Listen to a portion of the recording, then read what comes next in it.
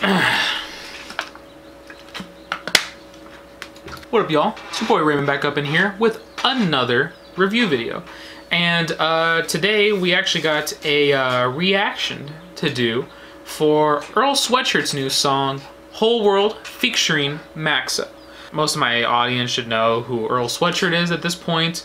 Earl Sweatshirt is a rapper and also just like an overall poet. He is also a producer. Has a very grainy take on sort of his life, and also that is portrayed through his music.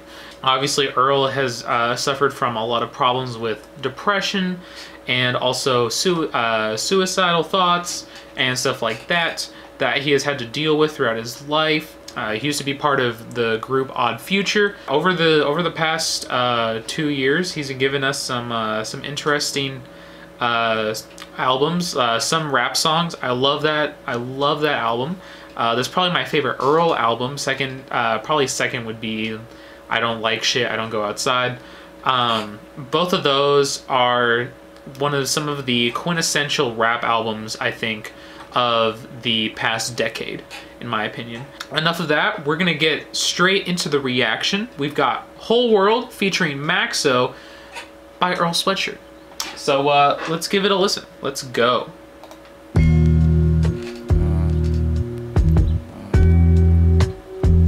We've already got this really grimy beat.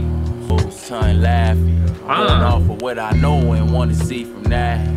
Growing up, I know I changed, got his name, but he told me never change. We parted ways. I was sitting on my dome, had to recognize. God, this beat is so nasty. I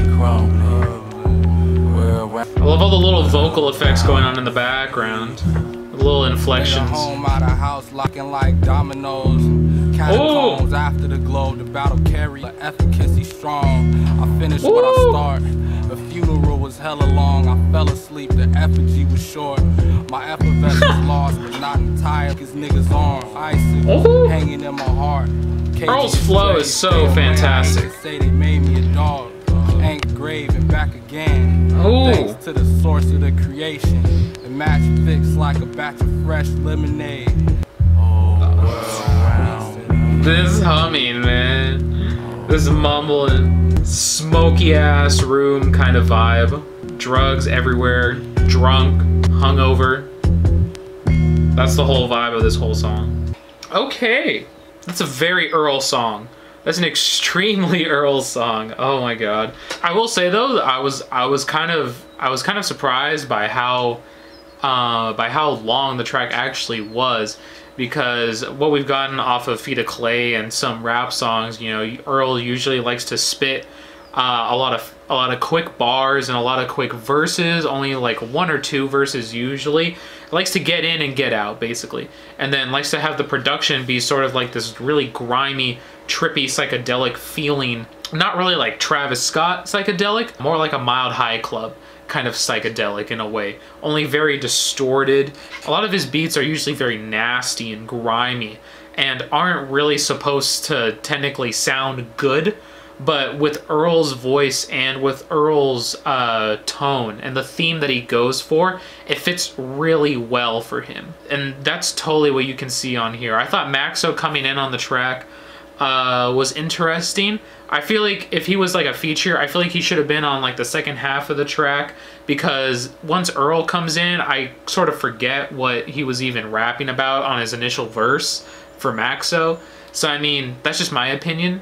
But Earl's verse was very, very heavy and deep and really trudged along with the track. The track feels very heavy, but it also kind of feels atmospheric, like you're in like a very smoky room and you're almost hungover, or you're tripping on something. That's sort of the vibe that this track gives off initially. I don't know if this is a sign that Earl's going to be releasing a new album, or maybe him and Maxo are going to have like a collab project going on sometime in the future. I don't know. We'll have to see. But just from this track, I like it. I like it a lot. I don't think it's Earl's best work, but I think it's very interesting and sort of gives us a glimpse of what could come to us maybe later this year or next year. I don't know. We'll have to see. I think for this track alone, I'm gonna give it like an 8 out of 10. I feel like that's fine. Other than that, I like the beat a lot, and I like Earl's flow. I've always loved Earl's flow. So yeah, that's pretty much it. I'm gonna try to have my Tom Misk and Yusuf Day's album review coming out soon. Hopefully by either tonight or by tomorrow. We'll have to see. Thank you guys for watching. Be sure to like and subscribe as always, and subscribe to keep up with the videos I'm going to be releasing throughout today and also tomorrow, hopefully. So yeah, thank you guys for watching. Appreciate it. I'll see you guys in the next video. Ma said, wake up, son, good morning. I rolled out of bed, greeted mama with a yawn, then paused and scratched an itch and went down to the kitchen, fixed a plate of eggs and bacon, glass of OJ Simpson.